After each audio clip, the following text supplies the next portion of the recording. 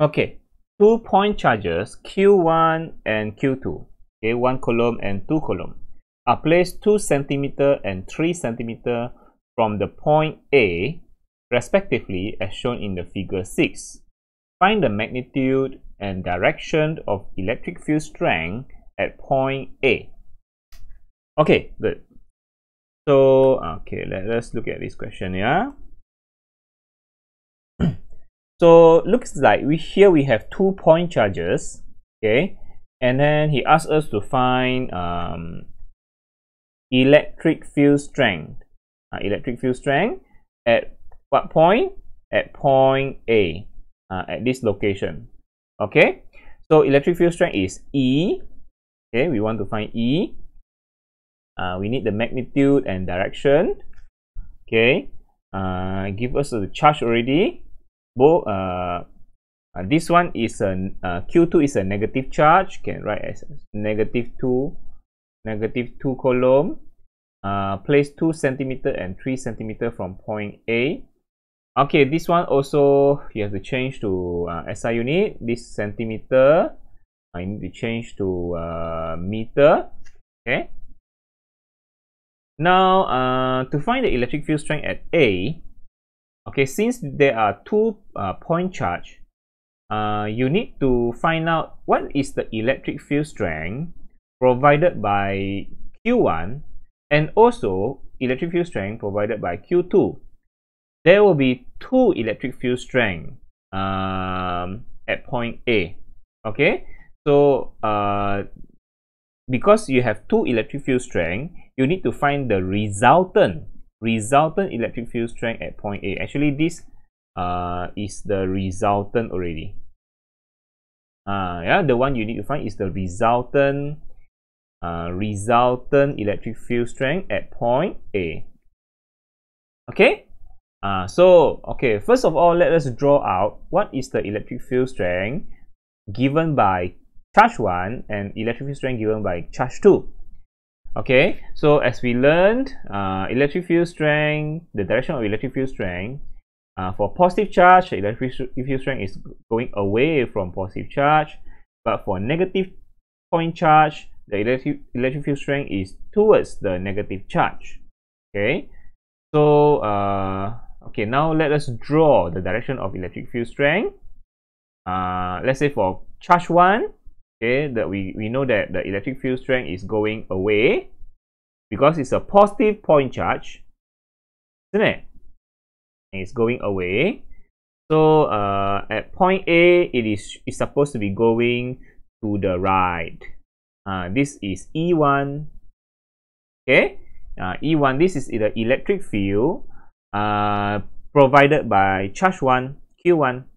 Okay, must be this E1 is away from positive charge. Then, okay, next we have this negative Q2. We have a negative point charge here. So for negative charge, the electric field strength is inward, going towards the negative charge. So I use a blue color now. Okay, so for electric field strength for negative charge, the electric field strength is going towards the negative charge. Negative charge. So at point A, the electric field strength provided by Q2 should be towards the Q2 also, yeah, towards the Q2. Should be towards the Q2.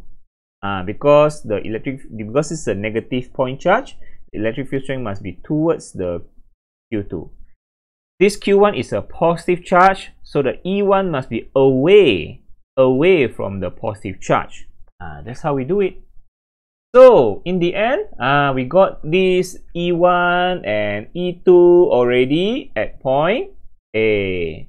So we need to find the resultant electric field strength by E1 and E2. We need to find the electric resultant. Okay, but before we can find resultant, we need to calculate first what is the value of E1 and what is the value of E2. Okay, let us calculate first. So for E1 is equal to KQ1 over R1 square.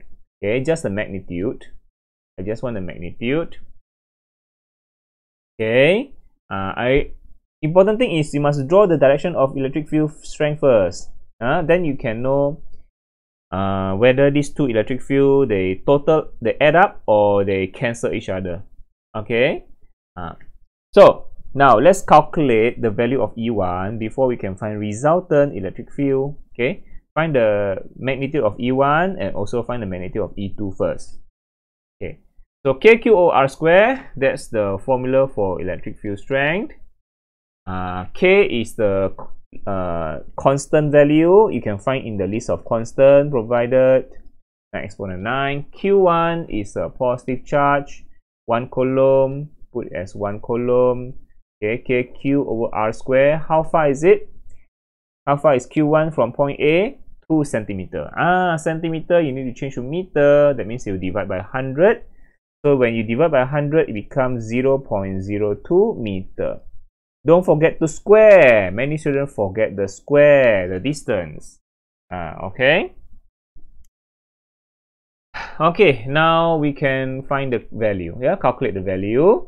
Let's punch your calculator. 9 exponent 9 multiply 1 coulomb divided by 0.02 square. Okay, so the electric field strength is 2.25. 2.25 exponent 13. 13. This electric field strength unit is Newton per coulomb, because electric field strength is also force per unit charge. Force per unit charge. So it's force is Newton, charge is coulomb. So it's Newton per coulomb. Okay. So the unit for this one is Newton per coulomb. Okay, per coulomb. Can write this as the direction is to the right. Okay, direction is to the right. Now let's calculate E2. E2, yeah. Find the magnitude of it. KQ2 over R2 square. Okay. Now, remember, okay, this this Q2 is a negative charge. Do we need to put a negative sign on the Q2 on the charge? Remember what I told you? When talking about vector like force and electric field strength, to find the magnitude, we always ignore the sign on charge Q1 and Q2. Always ignore the sign. But talking about scalar quantity like potential energy and potential or work done, when we want to find the magnitude of it, the charge, you must have the sign, must have the negative sign. Okay, must have the negative sign for scalar quantity. But for vector quantity, we ignore the sign on the charge. Okay, ignore the negative sign. So even though this Q2 I know is negative charge, but we ignore the sign. Yeah, so the ignore the negative sign on Q2, even though Q2 is a negative charge. Yeah, although Q2 is a negative charge, but we ignore because we just want to find the magnitude of so it's always a positive. Okay, when modulus something is always a positive value, so the charge cannot have any negative sign. Okay, now continue. So this one is 9 exponent 9. And how about the charge Q2? Q2 is negative 2, so we put as positive value. Just ignore the negative sign. Ignore the negative sign, although it's a negative charge. And how far is it? Point A to Q2. It is 3 centimeters. 3 centimeters, so change to meter. Divide by 100. So this is in meter. So remember the square below. Yeah, the square below. Okay, after I calculate 9 exponent 9 multiply 2 divided by 0.03 square. Divide by 0.03 square. So 2 exponent 13. 2 exponent 13 Newton per coulomb. 2 exponent 13 Newton per coulomb. Okay, the direction also to the right. Direction also to the right. Okay, so remember what I told you about the direction. Okay, let's go back to this one. Yeah, this one. Okay.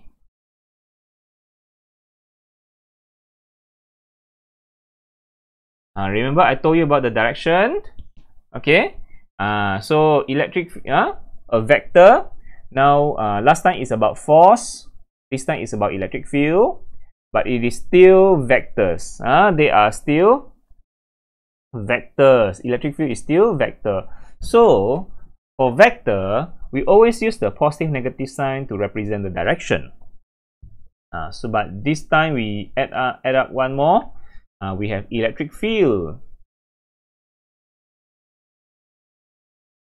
We have electric field.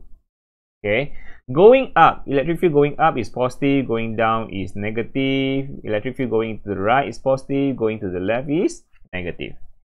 So we still use, because electric field strength is also a vector, so we still use a positive negative sign to represent the direction.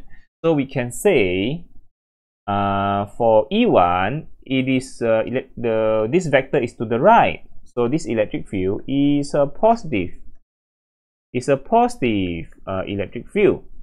And then for E2, also to the right. Also to the right. So it is also positive E2. Just now is E1. This is E2. Okay. Direction to the right is positive. So now we can find the resultant, because we already got the value of each electric field. Find the resultant. So the resultant electric field strength at point A, at point A, the resultant electric field strength at point A. So we have positive E1 plus the E2 also positive. Why both of them are positive value? Why both of these electric field strength positive? Because both of them to the right. Because direction to the right, the sign is positive. Direction to the left, if direction to the left, the sign is negative. Okay, both of these vector to the right, so both of them are positive. Okay, so we substitute the value with positive sign. Yeah, we substitute all the value with positive sign. So E1 is 2.25 exponent, 2.25 exponent 13, and then plus the E2 is 2 exponent 13. Okay, so what's the answer? 2.25 exponent 13 plus a 2 exponent 13. So I got 4.25 exponent 13. This value is a positive value, positive electric field. Okay, this is a 13. 4.25 exponent 13. Unit is Newton per coulomb. Direction is because the electric field is positive sign always. If positive electric field is to the right. So direction is to the right, because I got the resultant. The resultant electric field strength is positive value. Positive means the resultant is to the right.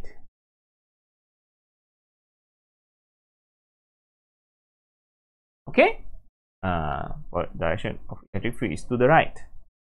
So is that correct? Let's find out. So the answer is 4.25 exponent 13 Newton per coulomb. That's right, to the right. Okay, how did I know about this direction is to the right? Because I refer to the sign of the resultant. If the resultant is positive sign, that means the resultant is to the right. If the resultant I got negative value, it means the resultant electric field is to the left. Okay. If resultant is negative, then direction is to the left. If resultant direction is positive value, that means is the electric field strength is the resultant is to the right. Okay, the answer is correct. So that's all for this question. Okay, see you again next video.